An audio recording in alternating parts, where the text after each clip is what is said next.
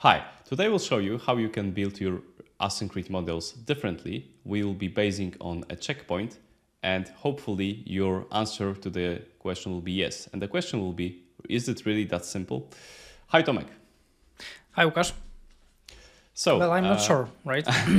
yeah, I mean, Well, let's see. let's see. But okay, so we refactored the task view model builder from the last episode. If you haven't watched it, check it out. I think it's interesting and also important to see the different implementations of how you can actually build your async read models. And Tomek, will you take us through this implementation?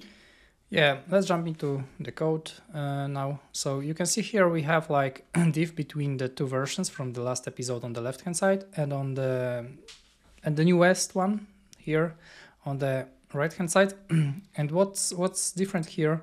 I mean, if you recall correctly, in the last episode we were like basing on some additional field for all fields, like with the underscore changed, and we were basing on this one. We will get to it. But now we wanted to do it in a different way, so without those additional fields. That sometimes can be scary, right? If you have to replicate, I don't know, the huge model with a lot of them, let's say. With a different approach, I like it more than the previous one. But yeah, you can like judge whether you like it better or not. And yeah, in the call method, you can see that before we were like just taking an event and checking which one of those events of which method should be applied based on the event.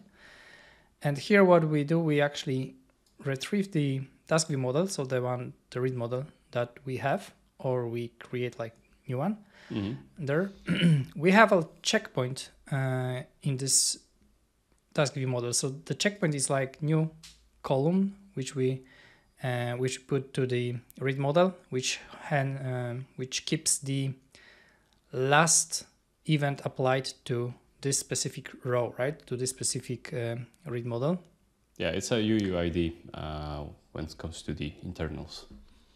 Exactly. And then we, based on the task ID, we take the stream. So here we read all those events that were published since the last checkpoint, so the event that we had before in the stream. And we go one by one, and we are trying to apply those events to our read model. At the end, we update the checkpoint with the newest event that we have here, and we save the model. Yeah, we save the latest changes in the model. Just one more thing is that in this approach, as you can see, we are reading from the checkpoint if it exists. And one important thing is that we don't, if the checkpoint is the event ID, as Tomek mentioned, we are not reading that event, the last event with the event ID, right? So we don't include the checkpoint. We include every event after the checkpoint. It's important to remember. And then you can see how those methods for the specific changes were like simplified. We don't need those additional changed fields. We just like apply the correct value to the model, right? Yeah, and this order, it is ensured by the stream itself. So the events are applied to the stream, they are appended to the stream, right?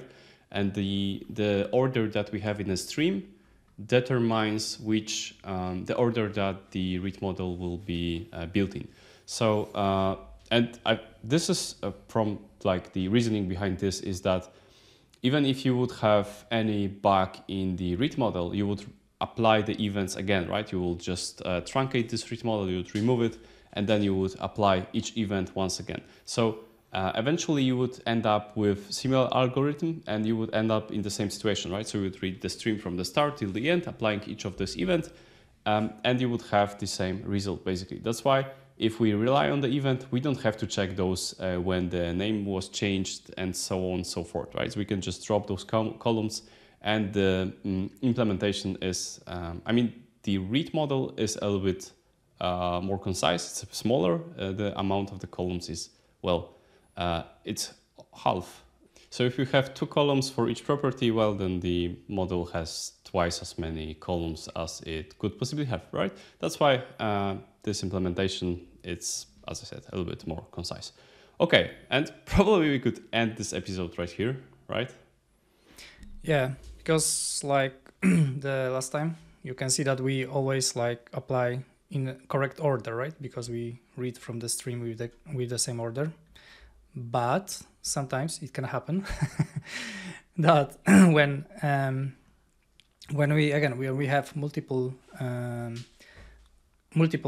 consumers, but and even though they like are processing like event after event in the correct order, then sometimes the task itself, like the job, can take longer than another one, right? With that that is happening like later, but it's like the first one takes longer than the second one, and again we can somehow overwrite the value for the name, for example, and we have like test for that where we. Yeah, and before we just go through this test, I will add one more thing. The previous implementation has been enhanced by some tests. It's not 100% of test coverage, but if you're curious, you can go to the task app repository and check it out. It's in the services directory. It's called task view model builder test. And also now we have the concurrency test between the concurrency test that checks the arrays of 2 different task view read models that try to modify the same resource. Yep, so that's actually our initial version of this test, right? Because we just wanted to reproduce what we had, what we were thinking about. Yeah, actually, we wanted to confirm the hypothesis, right? The hypothesis was exactly. that actually when we configure and when we get into certain state, into certain environment where, as Tomek mentioned, one job is slower than the other, then we may actually override the read model and make the state not correct. I wouldn't say it's inconsistent because it is somehow consistent, but it would be incorrect because the order would actually matter. So the test is very stupid for now, but we'll refactor it. Keep on. All right, Tomek. So it's actually the order of finishing the job, right? It's like the order we are reading one after another. We read those events in the correct order. Only when the jobs finish, right? Yeah. The order of finishing those jobs is like can cause some issues. So, like here we are publishing the task created. So we create some kind of task here. We perform that job here, and then we want to change. Sorry, this is just preparation to have task created because we don't want our concurring jobs to really care about this small fact. Exactly, and then we have we are changing name to some kind of init name for this task, and then we have 2 threads here. In one we will after some time, we will 1 second. We will change the name of the task. But on in the first one, we wanted to simulate that the first thread will the processing, the thread itself, will take longer than this one, right? The publish will happen later, but then the first one will first thread will take longer. So we to the metadata of this event. We added some kind of sleep flag here, and in the task builder, where when we read this value from the metadata, and then when we change the task name, we sleep for the 5 seconds, right? So the first init name, when we set it, it will take 5 seconds longer. Yeah, but why is it like this? So the reason is that when can you go back to the code? So when and scroll up, please. When the first event handler will fetch the events, right? That's the first one that is running. It will fetch all the events, and then after 1 second, the other handler will append new event to the stream. So this event will not be in that stream anymore. And the second one will start processing. It will finish the processing, and then this one will actually, the sleep in the change task method will already be over, right? So it will wake up.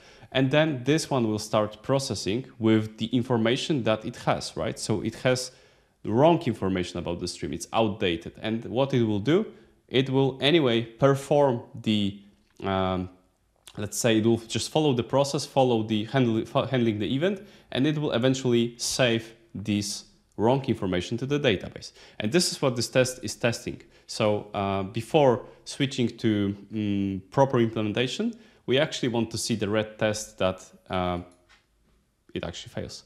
And by the way, we will change this test slightly because it's very, the implementation is very stupid, but that was the just first idea to confirm that they're already, that we understand and that we actually know what we are looking for. And as you can see, it's red. Yeah, you can see that here. That was the first. Builder, right? No, this one. From the task name changed, and it finished after the second one, right? So yes. So the second one. It had only this event back then, right? When it started, it had only one event with the task name changed. And then there was another handler that applied correctly 2 events. And then again, this handler, like, it's the same one here. Yeah, the same one here. Yeah. So in the assertion, we have the init name as the final one, which is not correct. It's not correct, right? So the user would see incorrect data. Okay, but as I mentioned, this test is stupid. We wouldn't ever modify the production code, right? We wouldn't give it some more sleeps and pretty prints to have a running test. So, but we were thinking, how can you simulate what? If development, right? If driven development, test driven development, design, whatever. Yeah, it's development, by the way. Yeah, so we're thinking how we can actually make this test worthy of being committed to master and also less stupid. So because what we want to do, we want to simulate that, well, something is slow on this job or the worker or the thread actually that is performing this task. So we thought that we need to decorate it somehow, right? And we decided to make the implementation that will be used only for tests. As you can see, we name it Slow Task View Model Builder.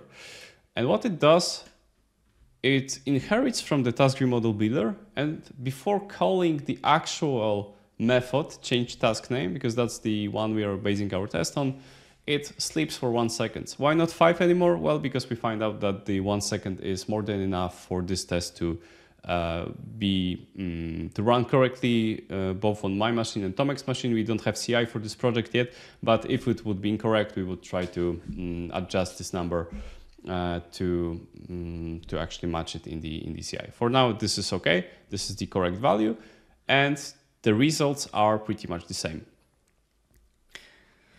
Yep, and here in the first thread you can see that we use this one, but on the second thread we use the regular one.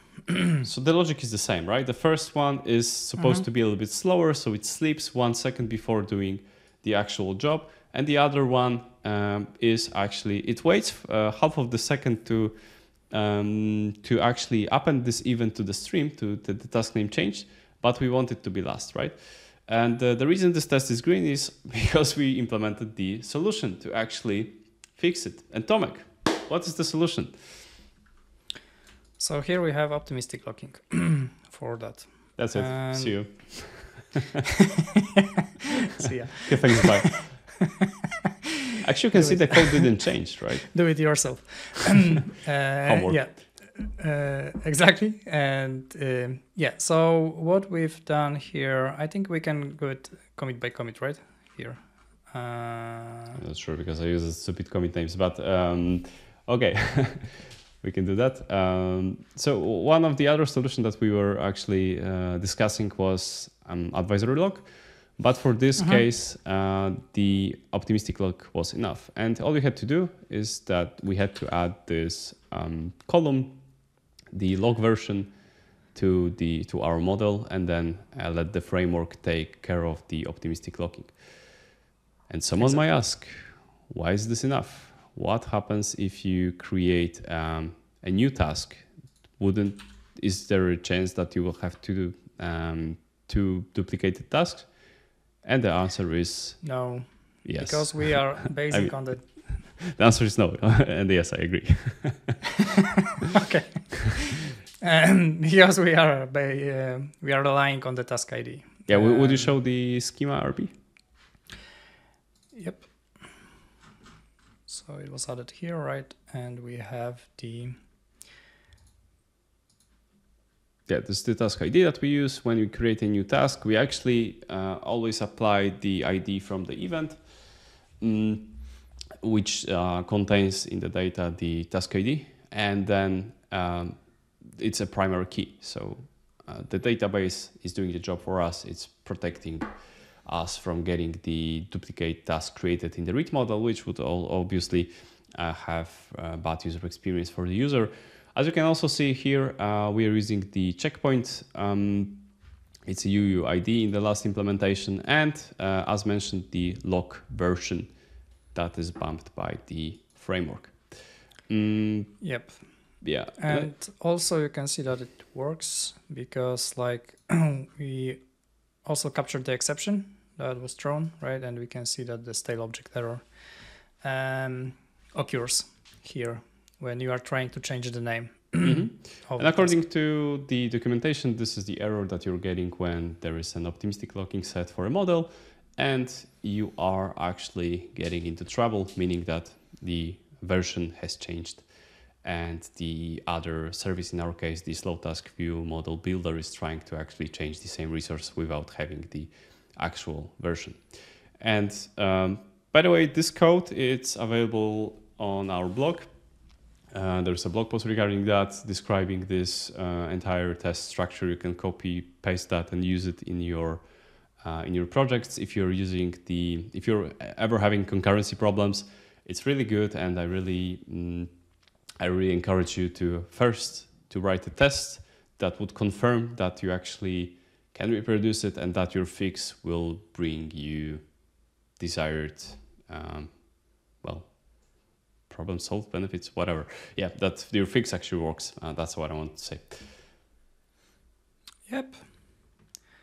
And I think that's it for today, right? Yep, that's it for today. Thanks for watching. If you have any questions regarding this, please leave a comment. We'll be happy to see new subscribers.